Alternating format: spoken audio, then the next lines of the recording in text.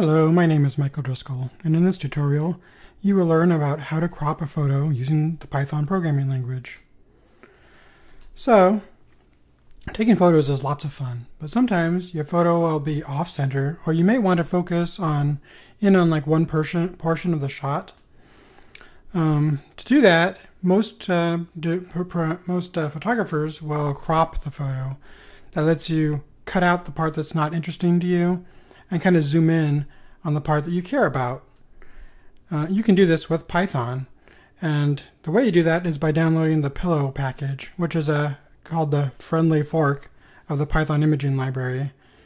For whatever reason, the Python imaging library didn't get continued to be developed for Python 3, so it was forked and became the Pillow package. It allows you to open and manipulate photos just like the Python imaging library did. Alright, so to install Pillow, all you need to do is do python-m pip install Pillow, and it'll install the latest version. Once you have it, we'll learn about how to crop a grasshopper. This is a photo I took a while ago of a grasshopper I found. There's some other bug on here too that I just don't care about. Instead, I like to crop it down just so I can see the head of the grasshopper. So to do that, I'm going to create a function called crop that takes in an image path and coordinates. I think I actually talk about this next. Okay. Well, I'm going to talk about it anyway right now. So first you import Pillow, which is imported as PIL in caps. You import its image class or object. And then you open up the image path. So in this case, I'm just going to pass it my grasshopper image. Then you need to pass in a tuple of coordinates. These are XY positions of where you want to start and stop. So in this case, I want to start at the XY position 80x 162y. So that should do, if I can get this to back up. All right, I'll just do this. Oops. Sorry.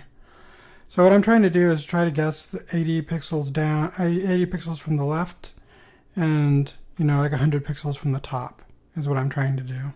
162 pixels.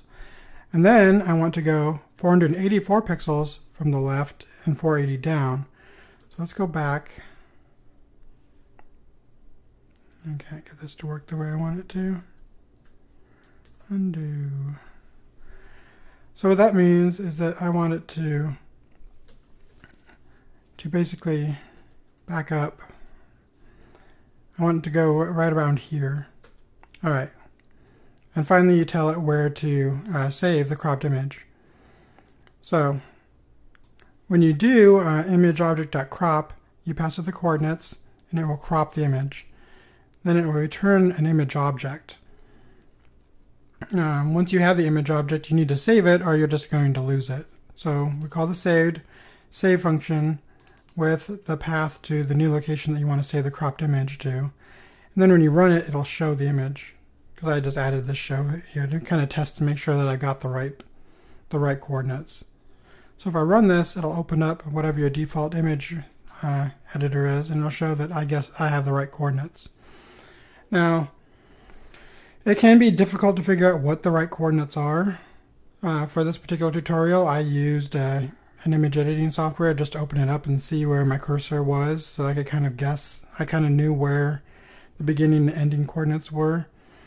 Another way to do it would be just to kind of guess. Once you've done enough photos, you kind of know how many pixels there are and what to do, so you can just kind of wing it.